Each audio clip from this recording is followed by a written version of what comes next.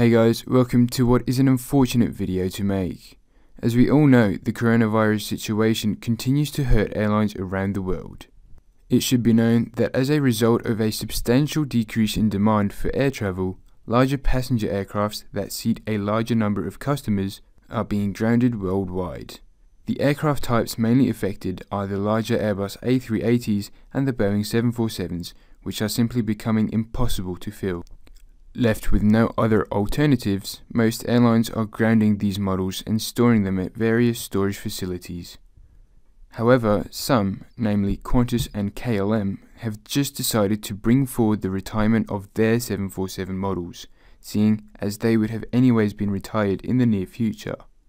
KLM previously expected to bid farewell to their beloved Queen of the Skies on a flight between New York JFK and Amsterdam on the 3rd of January 2021. This date has obviously been brought forward by 3/4 of a year, seeing as it is expected the models are going to be grounded in the next couple of days. Here are some of the last remaining KLM 747s arriving into Amsterdam on the 29th of March from the Americas. The retirement of the 747s is a particularly sad announcement for KLM to make, seeing as they are among the world's oldest airlines and have operated the 747 variants for almost 50 years. Throughout the airline's history, it has operated the 747-200, the 747-200M, the 747-200 SUD or the stretched upper deck variant, the 747-300, the 747-400, and the 747-400M, colloquially known as the Combi. There is no doubt that the 747 has played an important part in developing the KLM airline that is today. It has always been an integral part of the KLM wide-body fleet and will be missed by many, that's for sure. It is also important to note that the cargo division of KLM still continues to operate 3 747 freighter versions of the aircraft, and will continue to do so for the foreseeable future. Moving over to the second airline in question, Qantas is also having to regretfully wave goodbye to their prized Jumbo 747.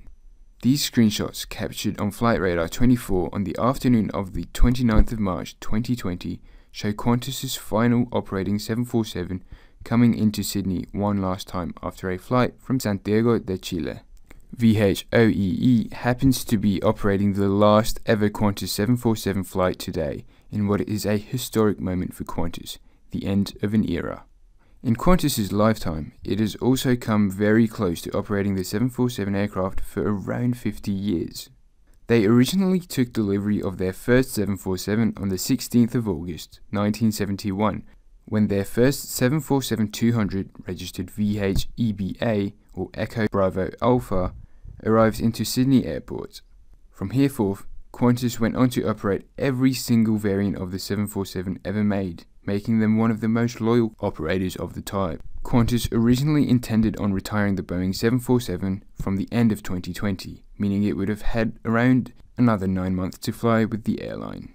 However, as mentioned earlier, due to the extreme circumstances airlines are facing around the world, Qantas too had no choice but to bring forward the retirement of these sentimental birds. Thank you guys very much for watching this brief video explaining the retirement of KLM and Qantas's 747 aircraft. While it is sad to see them go in such uncertain times, we hope this can alleviate some of the challenges facing these airlines in the face of this coronavirus crisis. Also, feel free to check out some of the videos around the screen. You may just like some of them. See you next week with another video.